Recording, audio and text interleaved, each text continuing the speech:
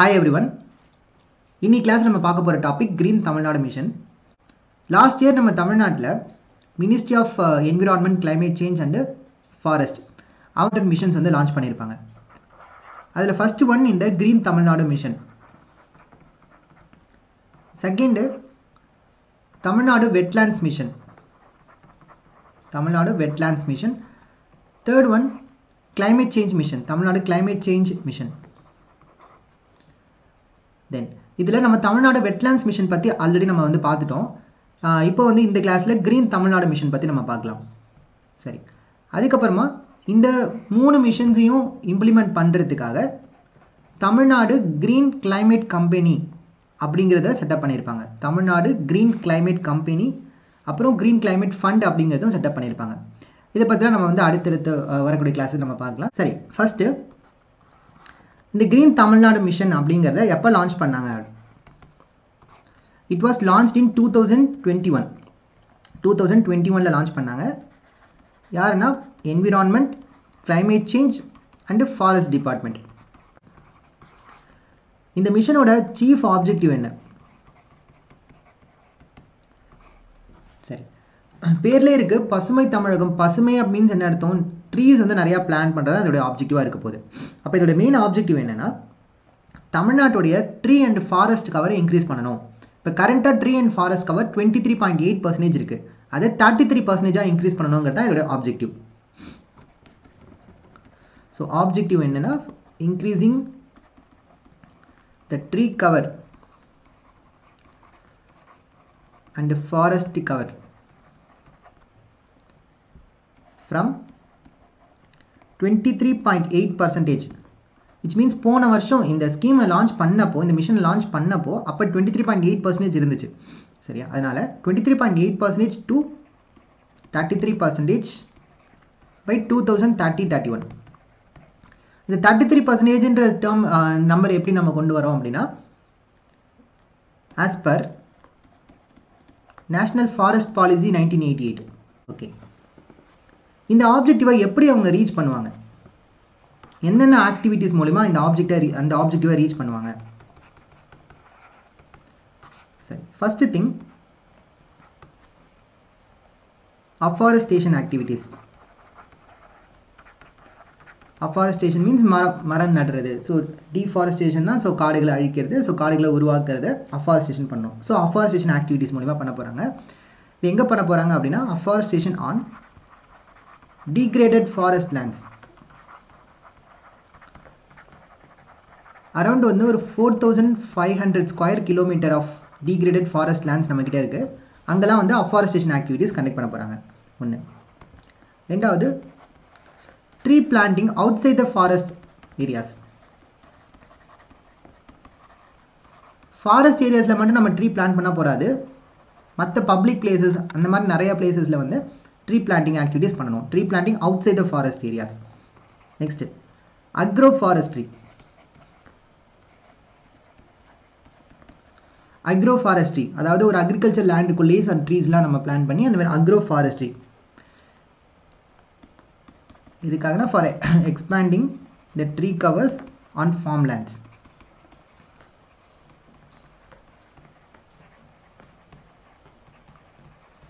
சரி, agro forestry. Next எவ்வளோ trees வந்து பிளான் பண்ண போகிறாங்க அப்படின்னு பிளான் பண்ணியிருக்காங்கன்னா 265 crore விதைகள் வந்து விதைக்க போகிறோம் அப்படின்னு சொல்லியிருக்காங்க. 265 crore seedlings of native trees. என்ன மாதிரியான ட்ரீஸ்னால் நம்ம தமிழ்நாட்டுக்கான நேட்டிவ் ட்ரீஸ். அதிலும் என்ன மாதிரியான ட்ரீஸ்னால் என்விரான்மெண்ட்டுக்கும் சரி எக்கனாமிக்காகவும் இம்பார்ட்டண்ட்டாக இருக்கக்கூடிய trees. 265 crore seedlings of native trees of ecological and environmental importance. Ecological as well as environmental important.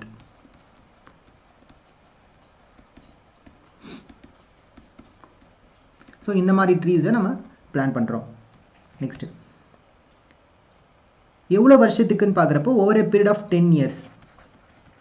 இந்த 265 crore சீட்லிங்ஸை நெக்ஸ்ட்டு 10 இயர்ஸில் ஒரு period of 10 years 11,000 square kilometres ஏரியாவில் பிளான் பண்ணுறோம். ஓகே, ஸோ ஃபஸ்ட் என்ன, டீக்ரேடட் ஃபாரஸ்ட் லேண்ட்ஸில் அஃபாரஸ்டேஷன் பண்ணணும். அப்புறம் forest ஏரியாஸ்க்கு வெளியில் tree planting பண்ணணும். ஃபார்ம் லேண்ட்ஸ்குள்ளே அக்ரோ ஃபாரஸ்ட்ரி பண்ணணும். ஸோ டோட்டலாக வந்து 265 crore seedlings of native trees of ecological and environmental importance இருக்கிற ட்ரீஸை பிளான் பண்ணணும். இப்போ நான் நெக்ஸ்ட் 10 இயர்ஸில் 11,000 ஸ்கொயர் கிலோமீட்டர் ஆஃப் ஏரியாவில் இதை பிளான் பண்ண. நெக்ஸ்ட் இதில் எதெல்லாம் பண்ணக்கூடாது அப்படின்னு சொல்லியிருக்காங்க. பிளான்டிங் ஆஃப் நான் நேட்டிவ் ஸ்பீஷிஸ், அதுக்கப்புறம் planting on grasslands, planting on the grasslands and wetlands. இதெல்லாம் வந்து ப்ரோஹிபிட் பண்ணியிருக்காங்க, இதெல்லாம் வந்து பண்ணக்கூடாது. ஸோ கிராஸ்லேண்ட்ஸ் ஈகோசிஸ்டமை நம்ம வந்து அஃபெக்ட் பண்ணக்கூடாது, வெட்லேண்ட்ஸை நம்ம அஃபெக்ட் பண்ணக்கூடாது. ஸோ அதனால் அந்த மாதிரியான ஏரியாஸில் ட்ரீ பிளான்டிங் பண்ணக்கூடாது. அதுமாதிரி நான் நேட்டிவ் ஸ்பீஷிஸ் ஆஃப் ட்ரீஸ் வந்து நம்ம நடக்கூடாது. ஸோ இதுதான் வந்து இந்த green Tamil Nadu மிஷனோட activities. So green Tamil Nadu mission 2021 வந்து லான்ச் பண்ணாங்க. Environment, climate change and forest department of Tamil Nadu. இதோட எய்ம் வந்து to increase the tree cover of Tamil Nadu from 23.8% to 33% by 2030-31 as per the National Forest Policy 1988. Activities பார்க்குறப்போ afforestation on the degraded forest land, tree planting outside the forest areas, agroforestry, 265 crore seedlings of environment and ecological importance, 10 years of time 11,000 square kilometer ஏரியாவில். இதில் நான் native species and grasslands and வெட்லேண்ட்ஸில் planting ட்ரைவ்லாம் வந்து prohibit பண்ணியிருப்பாங்க. சரி, இப்படி tree and forest கவரை increase பண்ணுறதுனால நமக்கு என்ன அட்வான்டேஜஸ் இருக்குது அப்படின்னா நம்ம என்ன எழுதலாம். ஜென்ரலாக ட்ரீ இன்க்ரீஸ் ஆகிறதுனால நமக்கு என்ன அட்வான்டேஜஸ் இருக்க போகுது. அந்த ட்ரீ மூலிமா நமக்கு டிம்பர் கிடைக்கும், வுட்டு கிடைக்கும். தென் அந்த ட்ரீ மூலிமா ஏதாச்சும் நமக்கு எக்கனாமிக்கலாக யூஸ்ஃபுல்லான சில விஷயங்கள்லாம் நமக்கு கிடைக்கும் அப்படிலாம் சொல்லலாம். ஃபார்மர்ஸ்க்கு எக்ஸ்ட்ரா இன்கம் கிடைக்கும் அப்படிலாம் சொல்லலாம். இது மட்டும் இல்லாமல் முக்கியமாக ட்ரீஸோட வேலை என்ன, ட்ரீஸ்லாம் வந்து கார்பன் டை ஆக்சைடை அப்சர்வ் பண்ணிக்கிறாங்க. ஸோ அப்போ அதை வந்து கார்பன் சிங்காக வந்து ஆக்ட் பண்ணுறாங்க ட்ரீஸ்லாம், இல்லையா? அதுதான் முக்கியமான ஒரு பாயிண்ட். அப்போது நம்ம ஏதாச்சும் target வச்சுருக்கோமா, carbon sink capacity increase பண்ணுறதுக்காக நம்ம ஏதாச்சும் டார்கெட்ஸ்லாம் வச்சுருக்கோமா அப்படின்னு பார்த்தோம்னா வச்சுருக்கோம். இப்போது பாரிஸ் கிளைமேட் அக்ரிமெண்ட் இருக்கும், 2015 வந்திருக்கோம். அந்த பாரிஸ் கிளைமேட் அக்ரிமெண்ட்டில் என்ன சொல்லியிருப்பாங்கன்னா 2100 ப்ரீ இண்டஸ்ட்ரியல் லெவலில் இருந்த குளோபல் டெம்பரேச்சரை விட 2 டிகிரி செல்சியஸை விட much below the 2 degree Celsius அளவுக்கு தான் குளோபல் டெம்பரேச்சர் இன்க்ரீஸ் ஆகணும். அதுக்குள்ளே குளோபல் டெம்பரேச்சர் இன்க்ரீஸ் ஆகிற அளவுக்கு நம்ம வந்து லிமிட் பண்ணணும் அப்படின்னு சொல்லியிருப்பாங்க. இப்போ ப்ரீ இண்டஸ்ட்ரியல் லெவலில் ஒரு குளோபல் டெம்பரேச்சர் இருந்திருக்கும்ல, அதுக்கப்புறம் குளோபல் வார்மிங்னால கொஞ்சம் கொஞ்சமாக டெம்பரேச்சர் இன்க்ரீஸ் ஆகிட்டே இருந்திருக்கும்ல. அந்த இன்க்ரீஸ் ஆன டெம்பரேச்சர் 2100 வரப்போ 2 டிகிரி செல்சியஸை விட much below the 2 degree Celsius வந்து இன்க்ரீஸ் ஆகிருக்கணும். அந்த அளவுக்கு தான் இன்க்ரீஸ் ஆகிருக்கணும். அது வந்து மேக்ஸிமம் 1.5 வச்சுக்க நம்ம மெயின்டைன் பண்ணணும். இல்லை அப்படின்னா 1.5 விட்டு கொஞ்சம் மேலே போனால் கூட 2 விட கம்மியாக தான் குளோபல் டெம்பரேச்சர் இன்க்ரீஸ் ஆகிருக்கணும் அப்படிங்கிறத பாரிஸில் இந்த கிளைமேட் டீலில் சொல்லியிருப்பாங்க. இப்போது இதை நம்ம அச்சீவ் பண்ணணும் அப்படின்னா ஒவ்வொரு கண்ட்ரீஸுமே ஒரு நேஷ்னலி டிட்டர்மைன்ட் கான்ட்ரிபியூஷன் அப்படிங்கிறத சொல்லியிருப்பாங்க. நாங்கள் எங்கள் கண்ட்ரி சார்பாக இந்த ஸ்டெப் நாங்கள் எடுக்கிறோம் அப்படின்னு சொல்லிட்டு. அந்த மாதிரி இந்தியாவும் நிறையா நேஷ்னலி டிட்டர்மைன்ட் கான்ட்ரிபியூஷன்ஸ் நிறையா சொல்லியிருப்பாங்க. அந்த நிறையா கான்ட்ரிபியூஷன்ஸில் ஒன் ஆஃப் த கான்ட்ரிபியூஷன் இந்த கிரீன் தமிழ்நாடு மிஷன் ரிலேட்டடாக இருக்கும். அந்த ஒரு கான்ட்ரிபியூஷன் பற்றி மட்டும் என்ன நம்ம பார்க்கலாம். சரி, அது என்ன கான்ட்ரிபியூஷன்? இந்தியாவுடைய nationally determined contribution to the Paris climate agreement. Okay, அது என்னன்னா to create additional carbon sink of 2.5 to 3 billion tons of CO2 equivalent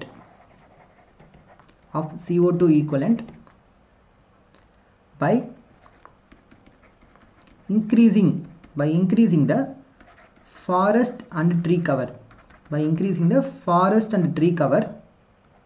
by 2030. இந்தியாவோட நேஷனல் டிட்டர்மைன்ட் கான்ட்ரிபியூஷன் என்ன அப்படின்னு பார்க்குறப்போ எக்ஸ்ட்ராவாக கார்பன் சிங்க் கெப்பாசிட்டியை நம்ம கிரியேட் பண்ணணும். எவ்வளோனா 2.5 to 3 billion tons of CO2 ஈக்குவலண்ட்கான carbon sink கெப்பாசிட்டியை நம்ம வந்து கிரியேட் பண்ணணும். அதை எப்படி நம்ம கிரியேட் பண்ண போகிறோம் அப்படின்னா by increasing the forest and tree cover மூலிமா. சரி, இதில் CO2 ஈக்குவலண்ட் அப்படின்னு சொல்லி நம்ம கொடுத்துருக்கோம். அது என்ன CO2 ஈக்குவலண்ட் அப்படின்னா, இப்போது க்ரீன் ஹவுஸ் கேஸஸ் அப்படின்னு பார்த்தோன்னா நாட் ஓன்லி CO2, இப்போது மீத்தேன் இருக்கும், அதுக்கப்புறம் வாட்டர் வேப்பர் இருக்கும், இந்த மாதிரி நிறையா க்ரீன் ஹவுஸ் கேஸஸ் இருப்பாங்க இல்லையா. அந்த ஒவ்வொரு க்ரீன் ஹவுஸ் கேஸஸ்க்கும் ஒரு குளோபல் வார்மிங் பொட்டன்ஷியல் அப்படிங்கிறது இருக்கும். இப்போ ஃபார் எக்ஸாம்பிள் சும்மா ஒரு எக்ஸாம்பிள் சொல்கிறேன். இப்போ CO2 எடுத்துக்கிட்டோன்னா ஒரு டன் ஆஃப் CO2 அட்மாஸ்பியரில் ஆட் ஆச்சு அப்படின்னா அதோட குளோபல் வார்மிங் பொட்டன்ஷியல் அப்படிங்கிறது 1 அப்படின்னு நான் வச்சுக்கிறேன் சும்மா. இதே ஒரு டன் ஆஃப் மீத்தேன் அட்மாஸ்பியரில் ஆட் ஆனாங்க அப்படின்னா இவங்களுடைய குளோபல் வார்மிங் பொட்டன்ஷியல் 25ன்னு வச்சுக்கோங்க ஒரு எக்ஸாம்பிளுக்கு. அப்போ இது நம்ம வந்து இந்த மீத்தேனை இன் டர்ம்ஸ் ஆஃப் CO2 நம்ம கன்வெர்ட் பண்ணி சொல்லணும் அப்படின்னா மொத்தமாக சேர்த்து 25 டன் ஆஃப் CO2, இந்த ஒரு டன் ஆஃப் மீத்தேன் அப்படிங்கிறதையும் 25 டன் ஆஃப் CO2 அப்படின்னு நம்ம சொல்கிறதையும் சேமாக வந்துடும் இல்லையா. அப்போ இந்தமாதிரி நிறைய க்ரீன் ஹவுஸ் கேஸஸ் இருக்காங்க, ஒவ்வொருத்தையும் நம்ம தனியாக ரெப்ரசென்ட் பண்ணாமல் எல்லாத்தையும் மொத்தமாக சேர்த்து CO2 டேர்ம்ஸில் நம்ம ரெப்ரசென்ட் பண்ணிடுவோம். அதுக்கு வந்து CO2 ஈக்குவலண்ட் அப்படின்னு சொல்லுவாங்க. சரி, நம்ம 2030 என்ன பண்ணணும் அப்படின்னா இந்த CO2 ஈக்குவலண்ட்டுக்கான சிங்க் கெப்பாசிட்டியை நம்ம வந்து இன்க்ரீஸ் பண்ணணும். எவ்வளோ 2.5 to 3 billion tons of CO2 ஈக்குவலண்ட்டுக்கான carbon sink கெப்பாசிட்டியை நம்ம வந்து கிரியேட் பண்ணணும் அப்படிங்கிறது இந்தியாவுடைய national determine contribution to the Paris climate agreement. சரி, இந்த ஒரு பாயிண்ட் வந்து நம்ம இந்த இடத்துல மென்ஷன் பண்ணிக்கலாம். சரி, வேறு என்ன பாயிண்ட் நம்ம இங்கே மென்ஷன் பண்ண, கிளைமேட் சேஞ்ச் சமிட் அப்படின்னு சொல்லுவாங்க இல்லையா, COP 26th மீட்டிங். இந்த 26th மீட்டிங் வந்து கிளாஸ்கோவில் நடந்திருக்கும். கிளாஸ்கோ அப்படின்ற பிளேஸில் இந்த கிளாஸ்கோவில் நம்மளுடைய மோடிஜி போயிட்டு ஒரு 5 பாயிண்ட்ஸ் வந்து சொல்லியிருப்பார்.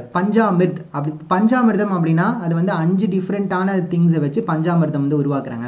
அதே மாதிரி நாங்கள் வந்து ஒரு 5 டார்கெட்ஸ் வந்து நாங்கள் வச்சுருக்கோம் அப்படின்னு சொல்லிட்டு நம்ம மோடிஜி சொல்லியிருப்பார். அந்த 5 டார்கெட் என்னென்ன அப்படின்னு பார்க்குறப்போ first target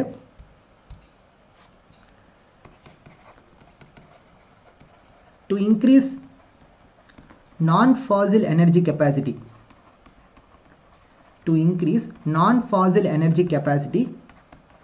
to 500 gigawatt by 2030.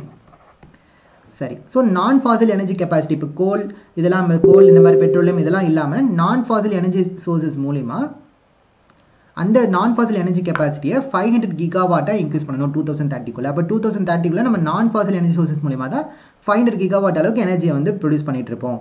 இது வந்து ஃபஸ்ட்டு ஒரு கமிட்மெண்ட்டாக சொல்லியிருக்காரு, ஒரு டார்கெட் மாதிரி. Next to meet 50% of energy demand through renewable energy sources. To meet 50% of energy demand, இந்தியாவுடைய total energy டிமாண்டில் 50% of the energy டிமாண்டை renewable energy மூலிமா பூர்த்தி செய்ய போகிறோம் பை 2030 மூலிமா. ஸோ எனர்ஜி டிமாண்டுங்கிறது இன்க்ரீஸ் ஆகிட்டே போயிட்டே இருக்குல்ல, டே பை டே நம்ம எலக்ட்ரிசிட்டி யூஸ் பண்ணுறதுக்கான பர்பஸ் இன்க்ரீஸ் ஆகிட்டே இருக்குது, எனர்ஜி டிமாண்ட் இன்க்ரீஸ் ஆகிட்டே இருக்குது. பட் அந்த energy டிமாண்டை 50% of the energy டிமாண்டை renewable energy மூலிமா நம்ம பூர்த்தி செய்ய போகிறோம் by 2030. Next to reduce carbon emissions. அடுத்து என்ன சொல்லிப்பாருன்னா to reduce carbon emissions by 1 billion tons. 1 billion tons அளவுக்கு கார்பன் எமிஷன்ஸை நம்ம ரெடியூஸ் பண்ண போகிறோம் between 2021 to 30. இந்த டைமில் 1 billion tons அளவுக்கு கார்பன் எமிஷன்ஸை ரெடியூஸ் பண்ண போகிறோம். Next to reduce carbon intensity of economy by 45%. Carbon intensity of economy means ஒரு கண்ட்ரியோட எக்கனாமிக் க்ரோ ஆகுது அப்படின்னாலே கண்டிப்பாக அங்கே கார்பன் எமிஷன்ஸும் இன்க்ரீஸ் ஆகிட்டே இருக்கும். ஒரு GDP growth of the கண்ட்ரிக்கும் carbon எமிஷனுக்கும் கண்டிப்பாக சம்மந்தம் இருக்கும். ஏன்னா ஒரு கண்ட்ரி க்ரோ ஆகுதுன்னா அங்கே நிறைய இண்டஸ்ட்ரீஸ் இருக்கும், நிறைய வெஹிக்கல்ஸ் இருக்கும், அப்போ பொல்யூஷன் ஆட்டோமேட்டிக்காக இன்க்ரீஸ் ஆகும், கார்பன் வந்து ஆட்டோமேட்டிக்காக இன்க்ரீஸ் ஆகும். ஆனால் என்னதான் வந்து எக்கனாமி இன்க்ரீஸ் ஆனாலுமே, எக்கனாமி வந்து க்ரோ ஆனாலுமே கார்பன் வந்து எமிஷன்ஸ் ஓரளவுக்கு வந்து குறைஞ்சிக்கிட்டே வரணும் அப்படின்றதுக்காக இந்த கார்பன் இன்டென்சிட்டி ஆஃப் எக்கனாமின்றதை 45% அளவுக்கு குறைக்கணும்னு சொல்லிப்பாங்க. Carbon intensity of economy means வந்து ஒரு ரேஷியோ, எவ்வளோ CO2 எமிட் ஆகுது இவ்வளோ போய் இந்த கண்ட்ரியோட ஜிடிபி எவ்வளோ, அதுக்கான அந்த ரேஷியோ தான் இந்த கார்பன் இன்டென்சிட்டி டு எக்கனாமின்றது. இதை வந்து 45% குறைக்கணும் அப்படின்னு சொல்லியிருக்காங்க. அடுத்தது ஃபைனலாக ரொம்ப முக்கியமான point to achieve net zero to achieve net zero carbon emission by 2070. 2070ல net zero carbon emission லெவலில் நம்ம அச்சீவ் பண்ணுவோம். net zero மீன்ஸ் என்ன? நம்ம எமிட் பண்ணக்கூடிய கார்பனும் அந்த கார்பனை நம்ம அப்சர்வ் பண்ணக்கூடிய அந்த கெப்பாசிட்டியும் ஈக்குவலாக இருக்கும். இப்போ 10 டன் ஆஃப் கார்பனை எமிட் பண்ணோன்னா அந்த 10 டன் ஆஃப் கார்பனை அப்சர்வ் பண்ணுற அளவுக்கு நம்மக்கிட்ட கார்பன் சிங்க் கெப்பாசிட்டி இருக்கணும். அப்போ ட்ரீ கவர்லாம் நம்ம இன்க்ரீஸ் பண்ணணும், வெட்லேண்ட்ஸ்லாம் ப்ரொடெக்ட் பண்ணணும், இந்த மாதிரிலாம் நம்ம வந்து சொல்லலாம். சரியா? அப்போது இந்த 5th பாயிண்ட்டில் இந்த 5th பாயிண்ட்டை நம்ம அங்கே ஆட் பண்ணிக்கலாமா? Green Tamil Nadu மிஷனில் Green Tamil Nadu mission, it will help India to achieve its net zero carbon emission by 2070. இந்த பாயிண்ட் நம்ம அங்கே எழுதிக்கலாம். ஸோ அந்த நேஷனல் டிட்டர்மைன் கான்ட்ரிபியூஷன் ஒரு பாயிண்டாக எழுதிக்கலாம், இதை வந்து ஒரு பாயிண்டாக நம்ம எழுதிக்கலாம். இதே மாதிரி தான் நம்மளோட டெஸ்ட் சீரீஸ்லையும் எல்லா கொஸ்டின்ஸ்க்கான ஆன்சர்ஸும் வந்து ரொம்ப ப்ரிசைஸாக இருக்கும். என்ன தேவையோ அது மட்டும்தான் வந்து ப்ரொவைட் பண்ணியிருப்போம். ஸோ உங்களுக்கு வந்து ஈஸியாக இருக்கும், படிச்சுட்டு நீங்கள் டெஸ்ட் எழுதுறதுக்கு ஈஸியாக இருக்கும். Next group 2 மெயின்ஸ்க்கான test series details டிஸ்கிரிப்ஷனில் இருக்குது. கீழே ஒரு வீடியோ இருக்குது, அந்த வீடியோவும் பாருங்கள், அதில் அதை பற்றி ஃபுல் டீட்டெயில்ஸ் சொல்லியிருக்கேன். ஃபீஸ் டீட்டெயில்ஸ் எல்லாமே அதிலே வந்து மென்ஷன் ஆயிருக்கு. ஸோ நீங்கள் அதை பார்த்துட்டு உங்களுக்கு ஏதாவது டவுட் இருந்துச்சு அப்படின்னா கீழே காண்டாக்ட் நம்பர் இருக்குது, அதில் வாட்ஸ்அப்பில் இல்லை டெலிகிராமில் காண்டாக்ட் பண்ணி கேளுங்க. ரிசல்ட் வந்ததுக்கப்புறம் புது பேட்ச் வந்து ஸ்டார்ட் ஆகும். இல்லை ரிசல்ட் வரைக்கும் நீங்கள் வெயிட் பண்ணிட்டு ரிசல்ட்டுக்கு அப்புறம் நீங்கள் ஜாயின் பண்ண போகிறீங்க அப்படின்னா ஃபஸ்ட்டு டெஸ்ட்டுக்கான ஆன்சர்ஸ் வந்து நான் அனுப்பியிருக்கேன். அந்த ஃபஸ்ட்டு டெஸ்ட்டுக்கான ஆன்சர்ஸ் மட்டும் நீங்கள் எழுதி அனுப்புங்க. நீங்கள் எப்படி எழுதுறீங்கன்னு பார்த்து நான் உங்களுக்கு அதுக்கு மட்டும் ஃபீட்பேக் தரேன். அதுக்கப்புறம் நீங்கள் ரிசல்ட் வந்ததுக்கப்புறம் நீங்கள் வந்து கண்டினியூ பண்ணிக்கலாம். ஓகே, இல்லை நான் இப்போயே படிக்கணும் அப்படின்னா நீங்கள் கண்டினியூ பண்ணலாம். இல்லை ரிசல்ட்டுக்கு அப்புறம் கண்டினியூ பண்ணணும் அப்படின்னு நினைக்கிறவங்க ஃபஸ்ட்டு டெஸ்ட் மட்டும் படித்து எழுதுங்க. அதுக்கப்புறம் நீங்கள் அப்புறமா ரிசல்ட் வந்ததுக்கப்புறம் ஃபீஸ் பே பண்ணி நீங்கள் வந்து கண்டினியூ பண்ணிக்கலாம்.